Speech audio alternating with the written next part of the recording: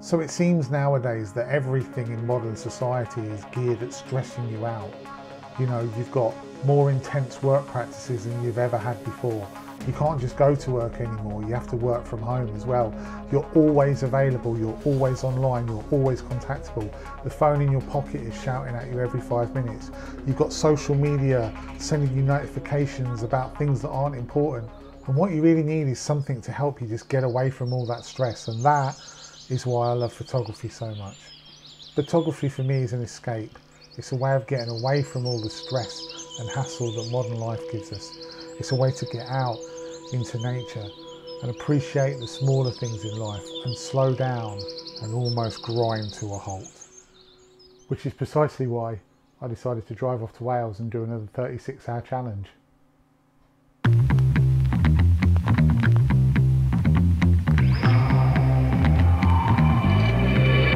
So the plan, just in case you didn't know, but I'm pretty sure I've already told you, or you may have worked out on the last one, is I've got 36 hours from the moment that I get to my first location.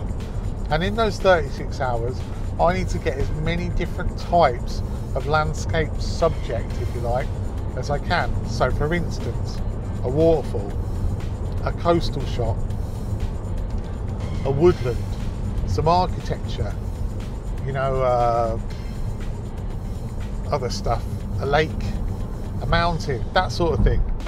That's the plan. Yeah, I was watching Gary's 36-hour challenge that he did in the Lake District and North Yorkshire. And to be honest with you, I thought, that's really poorly organised, Gaz. I know what you're thinking, right? You're thinking, Gary, what are you thinking? Why are you doing another 36-hour thing when the last one went so terribly wrong? What was he thinking? Why would he do another 36-hour challenge after the nightmare he had last time? And you're right, I'm probably a total idiot, but I do have something in my favour this time. I'm not organising any of it. I've got Alan Coles on the case. So it got me thinking, I've wanted him to come to South Wales for a long time. I thought I'd organise a few locations for him to come down, shoot, have a great time and show him that it can be done in the 36 hours. First place I wanted him to visit was the second Severn Crossing.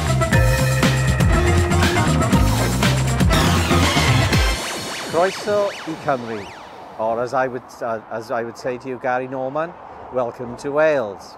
Specifically, I'm at the Severn Bridge, just as you come in from England into Wales. You've probably come over this bridge if you've come to Wales. It's got a lovely sweeping arch if you stand under the bridge, or to the right and to the left. I mean, everyone knows if you go to Wales, the Prince of Wales Bridge is an iconic shot. It's got to be taken.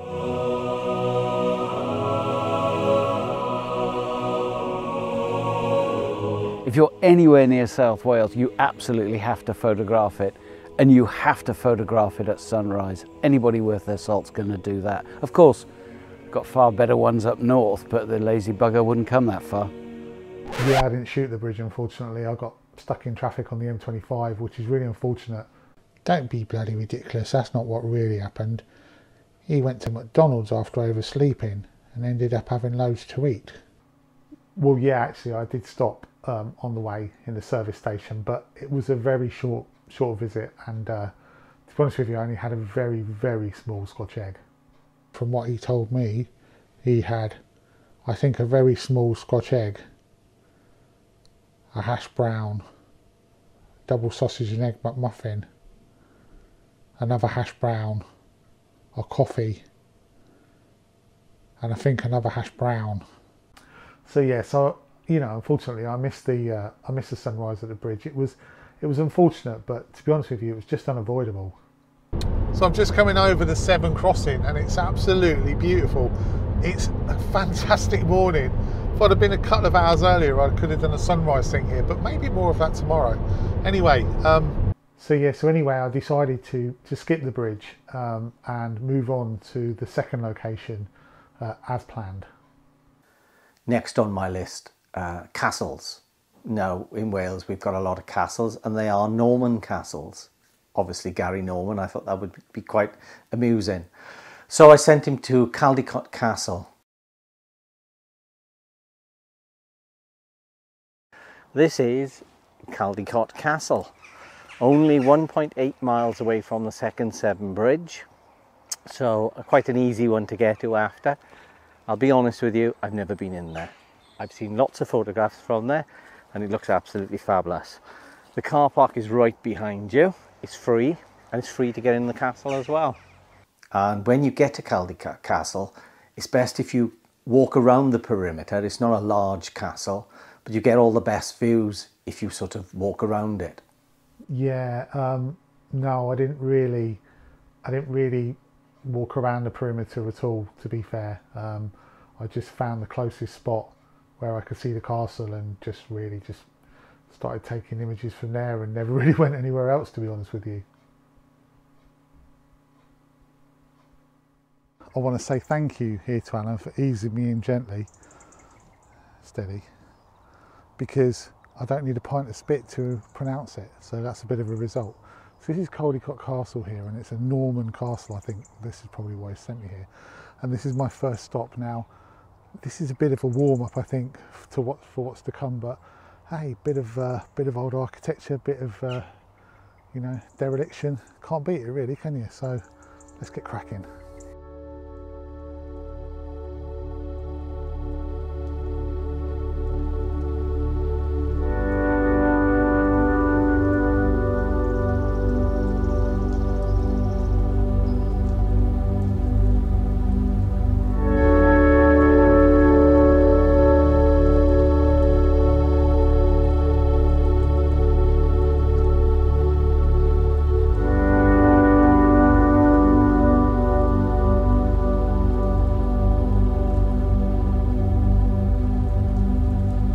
So this is the first composition here that I'm settling on, and what I can see here, I'm sort of on the apex of the castle, if you like. I'm on one of the corners, I think, and I've got this really large sort of, what would it be called, a tower, turret, I don't know, it's a really large tower in front of me, and then I've got one off to the left and one off to the right, one off to the left and one off to the right, the other way around.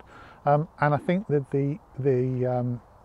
there would be a temptation here to sort of step back and try and get everything in as much as you can. But I don't actually think that works particularly here. I am sort of doing it to a point with this first shot. And basically I've got this large tower in front of me and the one that's on the right. And I'm kind of ignoring the one that's on the left because it's kind of, it's got a tree that's sort of partially blocking the view. And then I've got this sort of chopped down tree that's on the right hand side of the image, and there's like a little path that runs through. And I don't know if you can actually notice the path in the shot, probably not. But yeah, the sky's pretty nice, there's some nice clouds, it's a bit blue, but it's quite nice. So I'm taking that shot first, but then I think what I'm going to do is I'm going to then steer myself away, I think, from the obvious sort of very sort of, you know, getting the whole of the castle in and trying to get that sort of snapshot type feel. And I'm going to focus more on maybe just getting parts of the building, but with some sort of context to its surrounds, if that makes sense. So the first shot here is a very much like what I would say is what probably most people would come here and try and take. But after this shot, I'm going to try and err away from that and try and get some more abstracty shots with the castle involved rather than being the main player, if that makes sense.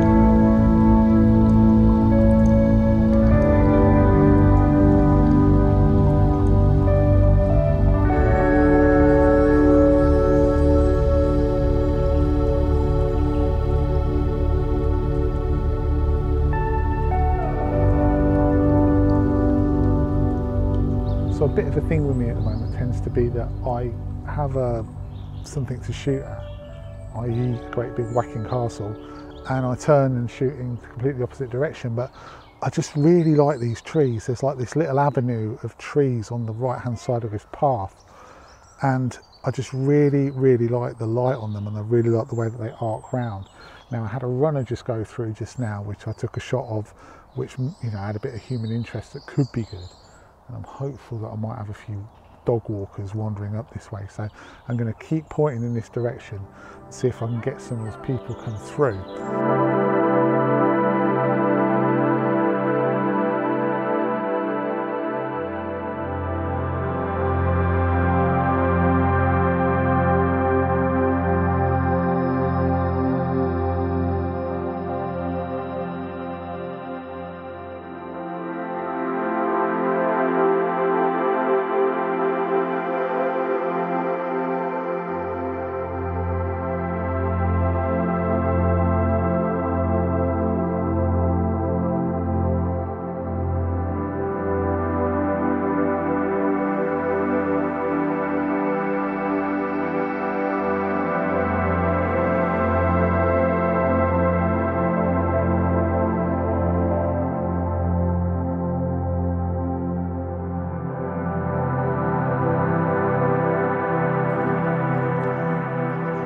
So back to the castle again, and there's some really nice light at the moment on the actual castle itself, or part of it.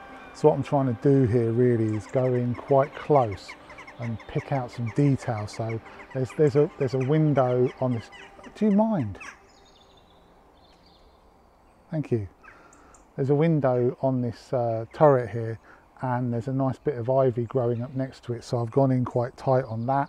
I think that'll look quite nice because there's some really nice sunlight on that. There's also these sort of reedy type plants here. I think they're I'm not sure what they're called, but I think they're the ones that flower in the pink, because you can still see a little of the pinks left, but most of them have died off now. But there's some of those, and the light's catching those against a slightly darker background.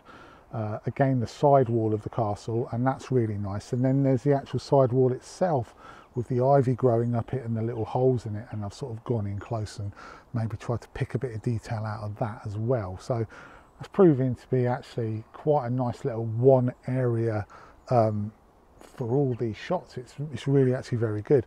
And the other shot that I've got as well is looking straight down here, and I've got this tree which was at the very start, if you remember me saying that there was a tree that's obscuring the far end of the castle.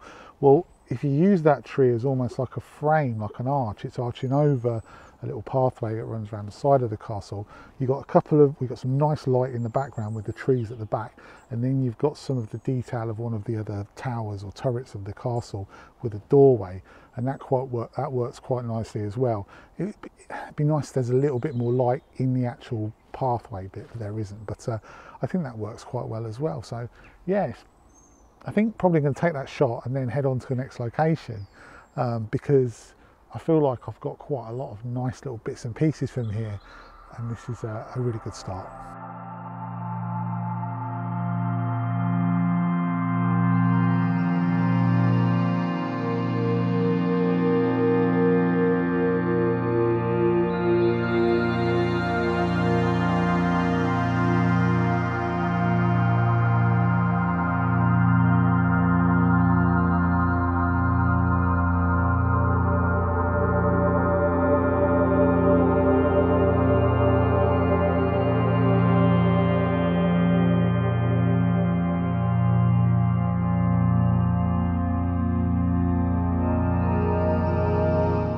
So, Caldicot Castle done. Very, very nice, gotta say. I think I probably didn't take the obvious shots there. You know, I was a bit more abstract perhaps, which, you know, may or may not be a good thing, who could say. But now we are on to the next location. And the good thing about this, the good thing about Alan's planning here, is that every location is quite a short hop from one to the next. So for instance here I've got 15 minutes before I get to the next place, which is fantastic. Whereas if I'd have organised it myself, I'll probably be driving about, I don't know, 150 miles to the next location, or at least, you know, an hour away or something. Whereas this is 15 minutes away, so It's absolutely perfect, and it's a lovely morning, and I'm really hoping that the light is gonna, I quite like it like this. It's not harsh, it's quite diffuse because it's sunny, but it's a bit hazy, and that's exactly what I want for the next place. So yeah, let's get on and crack on and, oh crikey, and get there, shall we?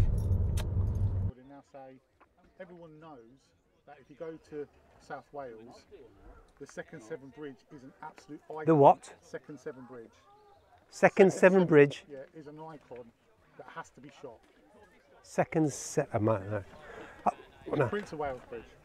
Prince of Wales Bridge. Yeah. I mean, everyone. Oh, am I looking at you? I mean, everyone knows if you go to Wales, what is it again? Prince of Wales. Prince of Wales Bridge. Okay. Okay. I mean, everyone knows if you go to Wales, the Prince of what?